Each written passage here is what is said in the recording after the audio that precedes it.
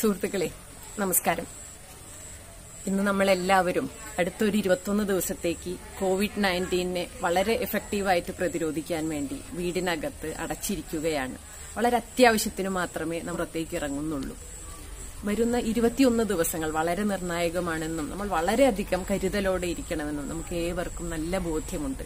അങ്ങനെ ഇരിക്കാൻ തീരുമാനിച്ചു എന്നതുകൊണ്ട് തന്നെ കോവിഡിനെ തടയാൻ സാധിക്കും എന്നുള്ള വലിയൊരു ധൈര്യവും നമുക്ക് കൈവന്നിട്ടുണ്ട്.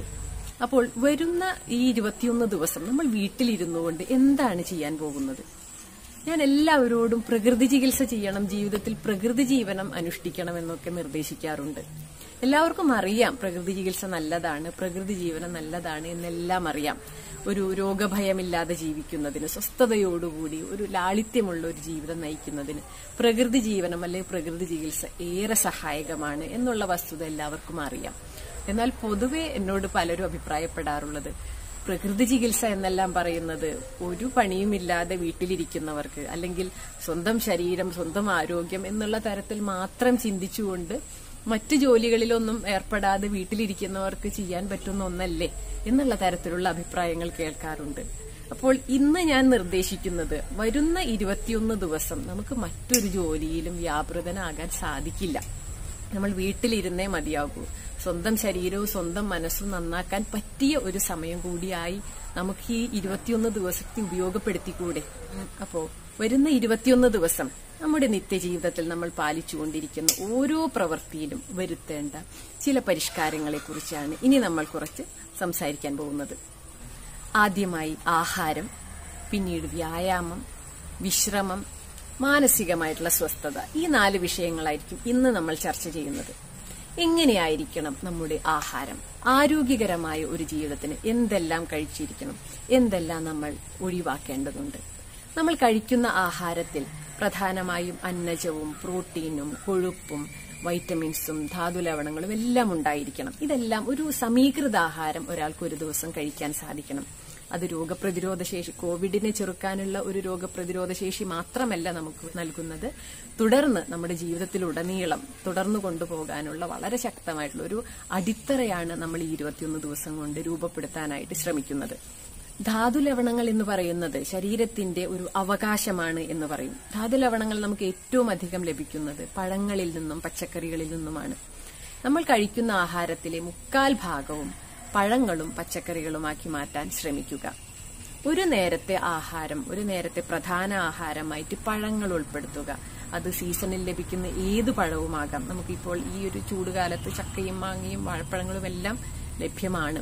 ഒരു നേരത്തെ പ്രധാന ആഹാരമായിട്ട് പരമാവധി പഴങ്ങൾ കഴിക്കാനായിട്ട് ശ്രദ്ധിക്കുക.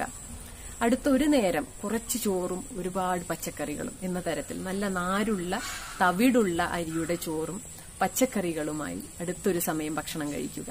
മൂന്നാമത്തെ ഒരു സമയത്ത് രാത്രി ഭക്ഷണം, അത് നിങ്ങൾ എന്ത് കഴിച്ചാലും കുഴപ്പമില്ല, പക്ഷെ കഴിക്കുന്ന ആഹാരത്തിൽ 3/4 പങ്കും വേവിക്കാത്ത പച്ചക്കറികളായിരിക്കണം. അതായത് വെജിറ്റബിൾ സാലഡുകളായിരിക്കണം. ക്യാരറ്റും ബീട്രൂട്ടും തക്കാളിയും വെള്ളരിയും കുക്കുംബറും ഒക്കെ ചേർന്നിട്ടുള്ള വളരെ അധികം പച്ചക്കറികൾ ചേർന്ന്, വേവിക്കാത്ത പച്ചക്കറികൾ ചേർന്ന ഒരു വെജിറ്റബിൾ സാലഡ് രാത്രിയിൽ നിങ്ങൾക്ക് കഴിക്കാവുന്നതാണ്.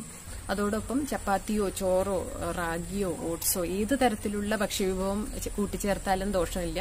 പക്ഷെ അതൊരു 1/4 ഭാഗം മാത്രം, 3/4 ഭാഗം വെജിറ്റബിൾ സാലഡ്സ് ആയിരിക്കണം. അങ്ങനെ ആകട്ടെ ഒരു ദിവസത്തെ ആഹാരം. ഇതിനിടയിൽ വിശപ്പ് തോന്നുന്നുണ്ടെങ്കിൽ മാത്രം ലഘുവായിട്ട് അണ്ടിവർഗ്ഗങ്ങളോ ഡ്രൈ ഫ്രൂട്ടുകളോ ഒക്കെ കഴിക്കാവുന്നതാണ്. അതല്ലെങ്കിൽ വെജിറ്റബിൾ സൂപ്പ് ഉണ്ടാക്കി കുടിക്കാം.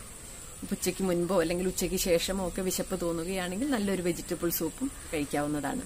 ഇനി എങ്ങനെയായിരിക്കണം നമ്മുടെ വ്യായാമം? ഒരുപാട് വ്യായാമം ഇപ്പോൾ ചെയ്യേണ്ട ആവശ്യമില്ല. പ്രത്യേകിച്ചും ഇത് ചൂടുകാലമാണ്. അതുകൊണ്ട് തന്നെ ഊർജ്ജനഷ്ടം വളരെ അധികമായിരിക്കും. അപ്പോൾ പരമാവധി കുറച്ച് വ്യായാമം ചെയ്യുക. എന്നാലും എല്ലാ ശരീരഭാഗങ്ങൾക്കും, എല്ലാ ശരീരപേശികൾക്കും സന്ധികൾക്കും എല്ലാം ചലനം ഉണ്ടായിരിക്കുകയും വേണം. ഒരു 15 മിനിറ്റ് മുതൽ 45 മിനിറ്റ് വരെയൊക്കെ സമയമെടുത്തുകൊണ്ട് വളരെയധികം നമ്മൾ ക്ഷീണിക്കുന്ന തരത്തിലല്ലാതെ കുറച്ച് എക്സസൈസുകളൊക്കെ ചെയ്യാവുന്നതാണ്. യോഗ പോലെയുള്ളവ അറിയുന്നവർക്ക് അത് പ്രാക്ടീസ് ചെയ്യാം. സൂര്യ നമസ്കാരമോ യോഗാസനങ്ങളോ അതുപോലെ ശ്വസനക്രിയകൾ ദിവസവും പരിശീലിക്കുന്നത് വളരെയധികം ആരോഗ്യകരമാണ്. ശ്വസനക്രിയകളെ കുറിച്ചുള്ള കുറച്ച് കാര്യങ്ങൾ അടുത്ത വീഡിയോകളിൽ നമുക്ക് ചർച്ച ചെയ്യാവുന്നതാണ്. അപ്പോൾ വ്യായാമത്തിൽ ഇത്രമാത്രം ശ്രദ്ധിക്കുക. നമ്മുടെ കഴുത്ത് മുതൽ കാൽവിരൽ വരെയുള്ള എല്ലാ ജോയിന്റ്സിനും, ഈ ചെറിയ കൈവിരൽ മുതൽ ഈ കണങ്കൈ മുതൽ കൈമുട്ട് മുതൽ എല്ലാ സന്ധികൾക്കും ഒരു മൂവ്മെന്റ് നമ്മൾ തീർച്ചയായിട്ടും ദിവസവും ലഭ്യമാക്കിയിരിക്കണം. ചലനാത്മകമായിരിക്കട്ടെ ശരീരം. ഇനി മൂന്നാമത്തെ വളരെ ഇമ്പോർട്ടന്റ് ആയിട്ടുള്ള മറ്റൊന്നാണ് വിശ്രമം. എങ്ങനെയായിരിക്കണം നമ്മുടെ വിശ്രമം? ഈ 21 ദിവസം എത്ര മണിക്കൂർ നമ്മൾ വിശ്രമിക്കേണ്ടതുണ്ട്, എത്ര മണിക്കൂർ ഉറങ്ങേണ്ടതുണ്ട്, എങ്ങനെയാണ് വിശ്രമിക്കേണ്ടത്, ഇതെല്ലാം നമുക്കൊന്ന് ചർച്ച ചെയ്യാം. വിശ്രമം എന്ന് പറയുന്നത് തീർച്ചയായിട്ടും കണ്ണുകൾ അടച്ചു കിടന്നുകൊണ്ടുള്ള ഉറക്കം തന്നെയാക്കാൻ ശ്രമിക്കുക. നമ്മൾ വെറുതെ ചാരിയിരുന്ന് TV കാണുക, അല്ലെങ്കിൽ വായിക്കുക, അല്ലെങ്കിൽ മൊബൈലിൽ നോക്കിയിരിക്കുക, ഇതൊന്നും ഒരിക്കലും വിശ്രമമാകുന്നില്ല. തികച്ചും പെരിഫറൽ ആയിട്ടുള്ള, അല്ലെങ്കിൽ നമ്മുടെ ശരീരപേശികൾ വിശ്രമിക്കുന്നു എന്ന് മാത്രമേ അതിൽ നിന്നും മനസ്സിലാക്കേണ്ടതുള്ളൂ. പക്ഷെ നമ്മൾ ആഗ്രഹിക്കുന്ന, അല്ലെങ്കിൽ നമ്മുടെ ശരീരത്തിന്റെ ആവശ്യമായിട്ടുള്ള ഒരു വിശ്രമം എന്ന് പറയുന്നത് വളരെ ആഴത്തിലുള്ള വിശ്രമമാണ്. ഒരു 24 മണിക്കൂർ സമയത്തിൽ നമുക്ക് 10 മണിക്കൂറെങ്കിലും വിശ്രമിക്കാനായി എടുക്കാം. ഇതെല്ലാം നമുക്ക് വരുന്ന ഈ 21 ദിവസത്തിൽ മാത്രം കിട്ടാൻ സാധ്യതയുള്ള ഒന്നാണ്, ഇത്രയധികം മണിക്കൂർ റെസ്റ്റ് ചെയ്യാനായിട്ട് കിട്ടുക എന്ന് പറയുന്നത്. അപ്പൊ അതിൽ ഉറങ്ങുകയോ ഉറങ്ങാതിരിക്കുകയോ ചെയ്യാം. പക്ഷേ നമ്മൾ മറ്റെല്ലാ പ്രവർത്തികളിൽ നിന്നും വിട്ടുനിന്നുകൊണ്ട് കണ്ണുകൾ അടച്ച് കിടക്കണം. അതായത് മൊബൈൽ നോക്കിയിരിക്കുകയോ, അല്ലെങ്കിൽ പുസ്തകം വായിക്കുകയോ, TV കണ്ടിരിക്കുകയോ അല്ലാതെ, സംസാരിച്ചിരിക്കുകയോ അല്ലാതെ എല്ലാ പ്രവർത്തികളിൽ നിന്നും വിട്ടുനിന്നുകൊണ്ട് പൂർണ്ണമായിട്ടും ബെഡിൽ കണ്ണുകൾ അടച്ച് കിടക്കണം. ഉറങ്ങുകയോ ഉറങ്ങാതിരിക്കുകയോ ആവാം. ഇനി കൂടിയൊരു റിലാക്സേഷന് വേണ്ടിയിട്ട്, കൂടുതൽ വിശ്രമം നമുക്ക് ലഭിക്കുന്നതിന് വേണ്ടി ഒരു ചെറിയ തോർത്ത്, ഒരു ചെറിയ ടവൽ നനച്ചു പിഴിഞ്ഞ്, തണുത്ത വെള്ളത്തിൽ നനച്ചു പിഴിഞ്ഞ് അത് കണ്ണുകൾക്ക് മീതെ പതിച്ചു വെച്ചുകൊണ്ട് കണ്ണുകൾ അടച്ചു കിടക്കുകയാണെങ്കിൽ വളരെ സുഖകരമായിട്ടുള്ള ഉറക്കം നമുക്ക് ലഭിക്കും. വളരെ ആഴത്തിലുള്ള വിശ്രമം നമുക്ക് ലഭിക്കും. ഈ വിശ്രമത്തിലൂടെ നമ്മുടെ ശരീരം വളരെയധികം കരുത്താർജിക്കുകയാണ്. നഷ്ടപ്പെട്ട ഊർജത്തെ ശരീരം വിശ്രമത്തിലൂടെ വീണ്ടെടുക്കുകയാണ്. അതായത് പ്രകൃതിയും ഈ മനുഷ്യനും തമ്മിലുള്ള, പ്രകൃതിയും നമ്മുടെ ശരീരവും തമ്മിലുള്ള ഒരു ബാലൻസ് കൈവരിക്കുകയാണ് വിശ്രമത്തിലൂടെ ശരീരം ചെയ്യുന്നത്. മനുഷ്യന്റെ ഏറ്റവും വലിയ ഒരു പ്രശ്നമായിട്ട് ഇന്ന് വരുന്നത് അവന് വ്യായാമവുമില്ല, വിശ്രമവുമില്ല എന്നുള്ളതാണ്. രാവിലെ എഴുന്നേറ്റാൽ മുതൽ രാത്രി ഉറങ്ങുന്നത് വരെ അവൻ എൻഗേജ്ഡ് ആണ്, പക്ഷേ കായികമായിട്ട് അധ്വാനം വരുന്നില്ല. അതുകൊണ്ട് തന്നെ വ്യായാമമില്ല എന്ന് പറയാം. വിശ്രമമില്ല, കാരണം എപ്പോഴും എന്തെങ്കിലും ഒരു പ്രവൃത്തിയിൽ വ്യാപൃതനാണ്. അപ്പൊ വ്യായാമവും വിശ്രമവും ശരീരത്തിന്റെ, ജീവന്റെ നിലനിൽപ്പിന് വളരെ അത്യാവശ്യമായിട്ടുള്ള, ആരോഗ്യകരമായിട്ടുള്ള നിലനിൽപ്പിന് വളരെ അത്യന്താപേക്ഷിതമായ ഒന്നാണ്. അപ്പൊ ഇത് രണ്ടും നമുക്ക് നഷ്ടപ്പെടുന്നു എന്ന് പറഞ്ഞാൽ അതുമൂലം വളരെ വലിയൊരു ആരോഗ്യ നഷ്ടം തന്നെയാണ് സംഭവിക്കുന്നത്. ഈ ആരോഗ്യ നഷ്ടത്തെ വരുന്ന 21 ദിവസത്തെ നല്ല സുഖപ്രദമായിട്ടുള്ള ഉറക്കത്തിലൂടെ, കൃത്യമായിട്ടുള്ള ഒരു അരമണിക്കൂർ 3/4 മണിക്കൂർ സമയത്ത് വ്യായാമത്തിലൂടെ നമുക്ക് തിരിച്ചു പിടിക്കാൻ സാധിക്കും.